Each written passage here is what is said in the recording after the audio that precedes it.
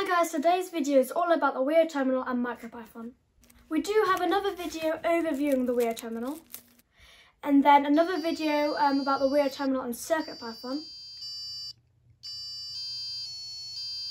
and finally another video about the Wio Terminal and Arduino. So unless you're an early bird, then those videos should be uploaded by the time you're watching this. I'll show you how to get MicroPython and Ape and then how to use them. We'll then run some code in MicroPython. And then finally at the end give you an overview. Before we begin this video, I do want to say we've not been paid by the companies to do these types of videos, but companies do often send us products for free for us to play around with. So we were sent this for free. Now let's plug it into a computer and get it into bootloader mode. And you can see it's off right now, and if I put the switch to the middle, you can see that's on, and if I flick the switch all the way to the other side and back twice, really fastly, that'll put it in bootloader mode. So watch my computer screen as I do it. You can see, and this pops up. So this might not pop up if you're not on a Raspberry Pi.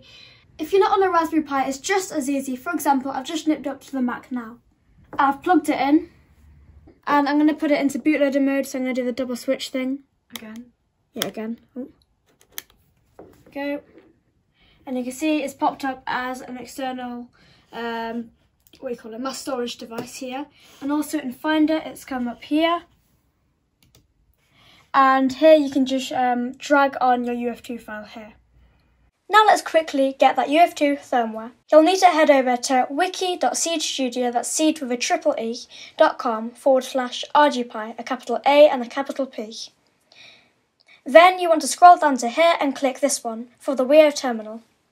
It will then download the firmware. It's handily put it at the bottom of Chromium, which is really helpful for me, but it might not for you. It will probably be in downloads.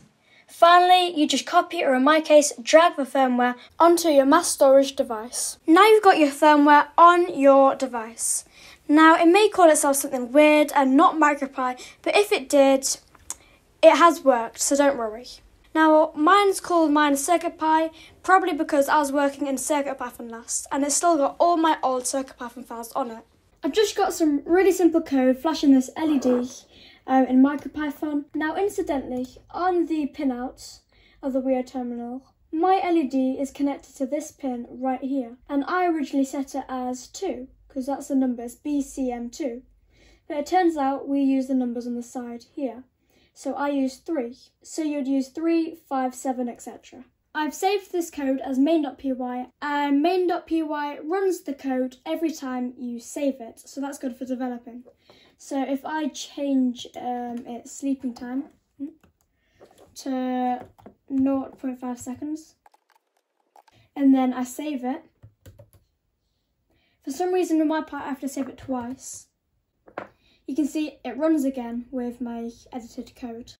Now I've also got the same, or almost the same program running, and I've saved it as boot.py. The only difference is that I'm flashing this blue LED, this one here. What this does is it runs this code as soon as the device has been rebooted or turned on. So I'm just going to reset it now. And you can see it flashes the blue LED, the boot.py program. So just to recap, saving your code as main.py will run the code every time you save it. But saving it as boot.py will run the code as soon as you boot up your device or you turn on your device. We managed to connect to our device via Funny, so if you do prefer using Funny, then you can use that. But bearing in mind, it did freeze quite a lot, and we did have to restart my Pi quite a lot as well. RGPy has something called Ape. I call it Ape, it's spelled A-I-P. And we're going to show you how to get that now. Ape can do a lot of things, but I'm not going to go into detail with it. But some things it can do is you can enter REPL mode and run MicroPython on the Wio Terminal directly. And you can also get Arduino libraries and use them while writing in MicroPython. But like I said earlier, I'm not going to go too deep into that. I'm just going to show you how to get it and maybe have a REPL session. Now we need to get Ape from RGPy. So for this, we need pip3. Pip3 already came standard on my Raspberry Pi, but if you've not got it, it's quite easy to get. And now I'm just going to type in pip3 install RGPy-ape. Okay, done. Now if I run ape straight off, it should come up with an error. That's because it doesn't know the path to ape. It's not in its environment variables. Now I could change this by going into the environment variables and changing it, but just for quickness and speed, I'm just going to actually follow the path to where ape is stored. That's in .local, then bin. I'm now going to run ape, noticing I've got to go ./ape to be able to run it. And now you can see that it works.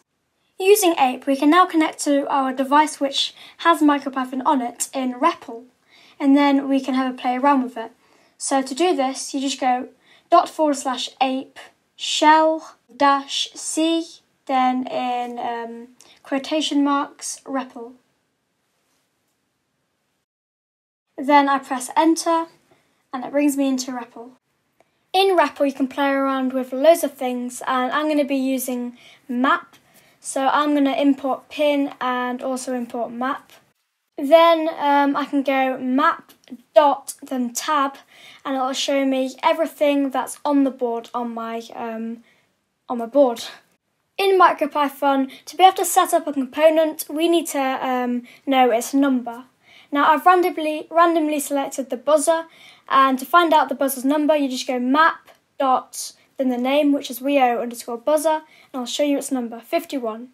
So 51 is what we would use in the code. Or if you wanted it more readable, you could use map.wio_buzzer. We've got some MicroPython code running on the Wio terminal. Now this code isn't ours, but we've had a lot of problem doing a handful of things. For example, we've been using PWM and the frequencies just aren't right. So this doesn't seem that robust, where if you have seen our CircuitPython video, you'll know that the code worked almost immediately.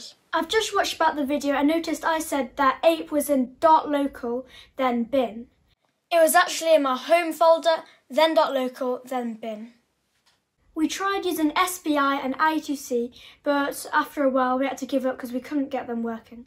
We also tried using PWM, but the frequencies just were not changing at all. So we found that the MicroPython experience on the Wio terminal today is less than ideal, but they may improve that in the future. So although we use MicroPython in most of our projects, for the Wio terminal we'll probably stick to CircuitPython and Arduino. Don't forget to check out our website, gurgleapps.com, which has articles on this video and others as well. Link should be in the description. If you like this video, please give it a big thumbs up and subscribe to our YouTube channel. Have a good day. Bye.